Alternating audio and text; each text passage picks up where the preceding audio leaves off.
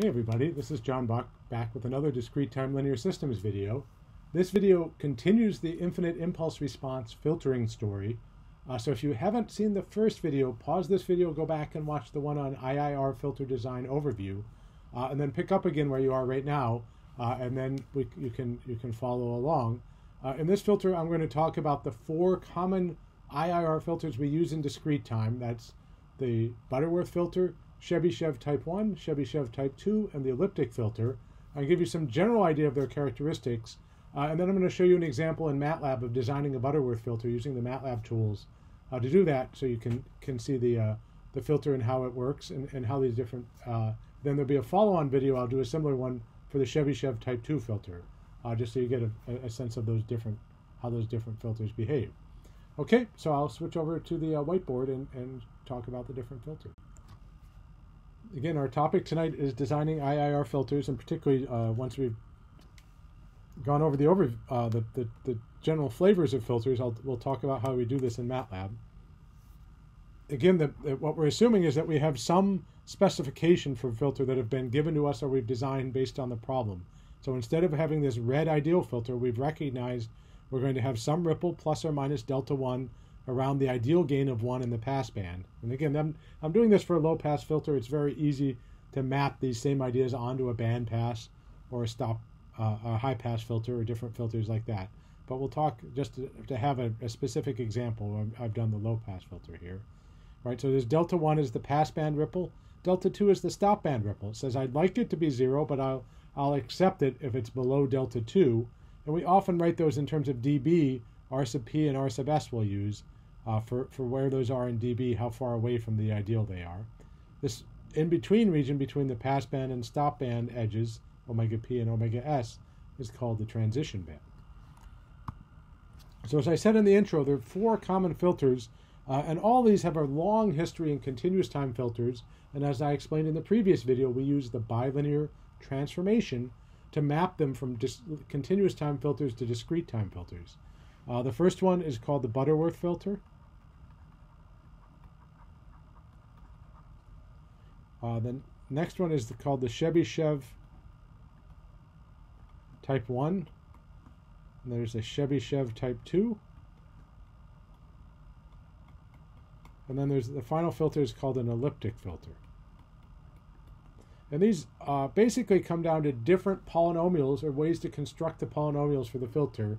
And it ultimately also comes down to different patterns of where they distribute the poles and zeros in the continuous time filter. The Butterworth is the simplest one, and you can find it in the continuous time part of the Oppenheim and Wilsky book we're using, in that it puts its poles are all on a circle, and the width of the circle determines the pass band and stop band. Chebyshevs are elliptics in continuous time, are on ellipses, which is confusing because the elliptic filter or the elliptical filter is not the same as that. So it's more complicated that way. So maybe that wasn't the greatest name, but those are the names that history gave us. So we have to stick with them. An interesting property is how they behave in the pass band and stop band. That the Butterworth filter is the smoothest filter. And so it has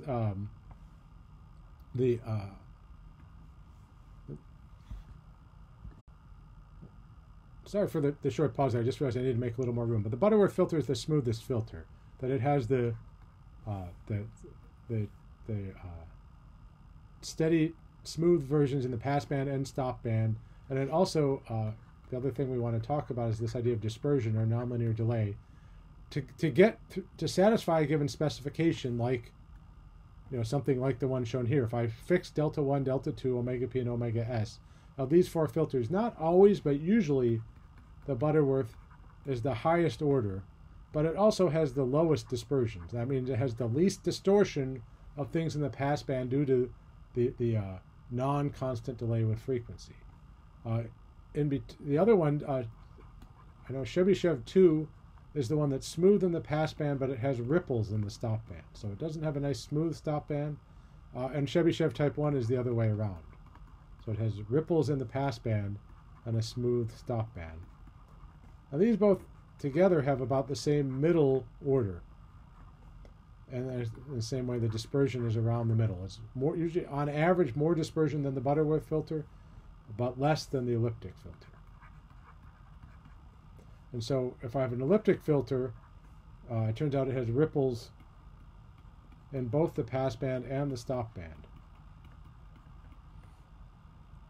So it's not very smooth in either band, but the benefit of that is it takes the lowest order, but it often has the most dispersion, the most distortion. And that still might not be too bad. In a lot of applications, you can live with it. But again, that's where engineering judgment comes in, as to how important and how much distortion you can accept of things coming through your passband.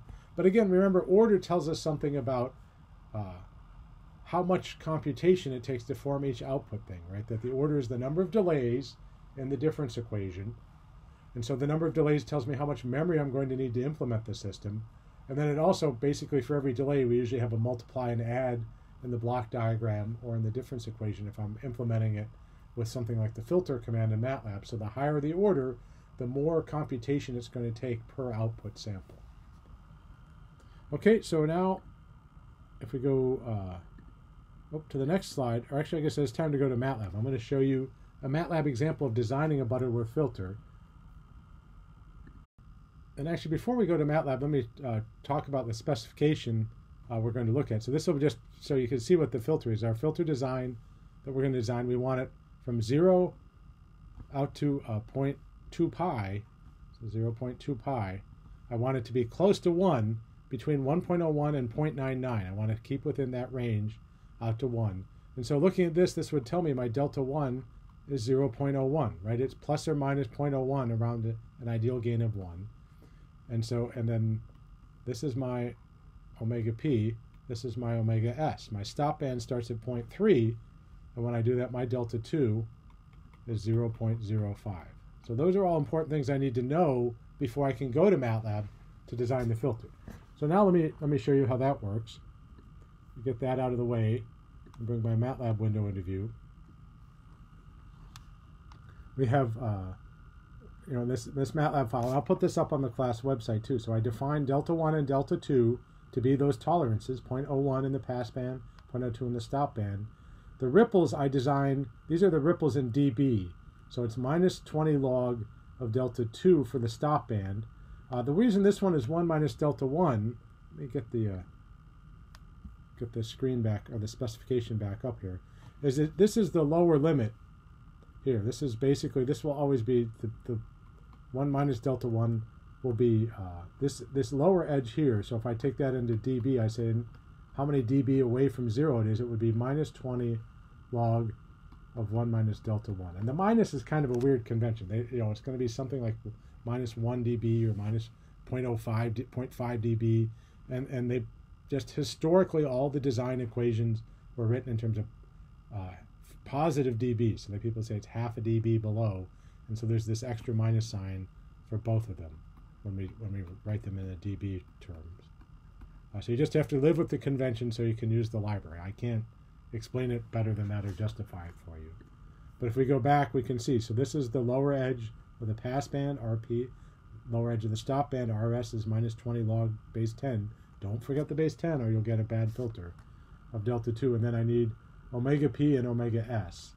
And when I design the filter in Matlab, there's for every type of filter, Butterworth, Chebyshev 1, Chebyshev 2, and elliptic, there's two functions that work together. One is to take the specifications, and it works out what order filter do you need to solve to meet these specifications. And then the second one gives you the filter coefficients. Right? So this first one is the unfortunately named function is ButOrd, short for Butterworth order, from the days when you could only have 8-letter file names, I guess. And the first argument is the passband frequency normalized by pi, so this should be between 0 and 1. Then the stop band, and then the passband ripple in dB, stop band ripple in dB. And what I'll get back from this is n is the filter order, and omega n is what's called the natural frequency of the Butterworth. I take those two arguments and I hand them to the function called butter. So I use this to sort of come up with the design parameters, hand those to the butter function, and the butter function will give me the b and a coefficients that I can hand to filter or freq z or any of the other things I want to do. If I want to apply this filter to a signal or find its impulse response, I could use b and a with the filter command. In this example, I've gone on to find its frequency response, so I'll just show you how it meets the specification. So I find H and omega, so this is the frequency response and at the corresponding frequencies at 2048 different frequencies with B and A for the filter. And then I make a plot. I plot it first on a linear scale and then on a dB scale where I've limited the axes. And then another thing that's good to prove the specifications are met is I can zoom in. I make a second set of plots where they just cover that passband region, so it goes from 0 to the edge of the passband, and from 1 minus delta 1 to 1 plus delta 1, and a similar thing on the stop band. I go from the stop band edge up to 1, and from 0 up to delta 2 on the vertical scale. And then the last one, I use a function called PZ plot to make a pole 0 diagram, and PZ plot takes the B and A, just like filter or frequency would. So this is the numerator, this is the denominator, and makes the poles and zeros of the filter. So let me run this, and then I'll show you the different windows that come out of it.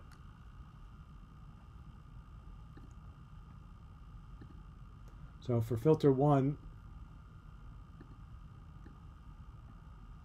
or figure 1, this is just comparing. This is our class example. So here's a nice flat passband up to 0.2, and then a nice attenuation to 0.3, and then it's flat after that. If I put this on a dB scale, we can see it's flat at 0 dB, right? 20 log of 1 is 0 dB, and when I get just beyond 2, it falls off with a nice steep slope. In fact, this goes down to minus a gazillion.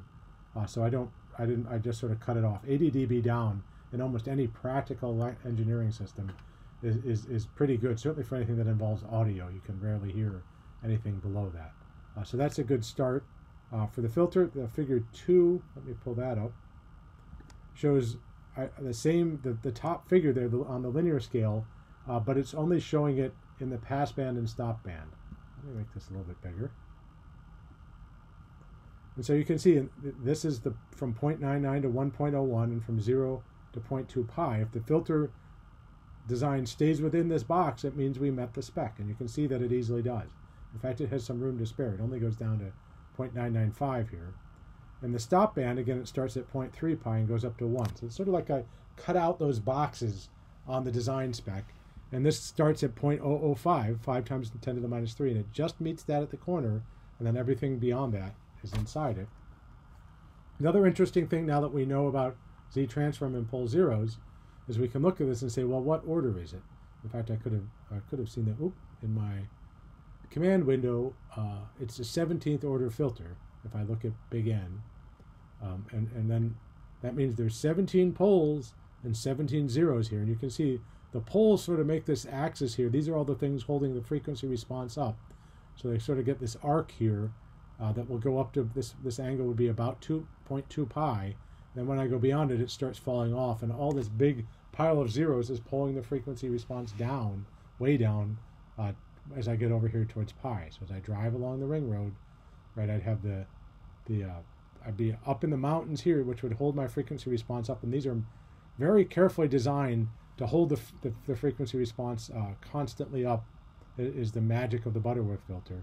And then as I get out of the mountain, drive away from the mountains going downhill here, I'll get further and further away from these poles, which means my frequency response goes down. And as I get closer to all these zeros, it goes down even faster. So that's what gives me the behavior, if you think in terms of the material we saw with poles and zeros and the geometric interpretation. Okay, so I'm going to stop this video here. That's the Butterworth example. I'll do one more filter, one more example showing what happens if I design the same specification filter with the Chebyshev filter. Okay, that's all for this video. See you next time.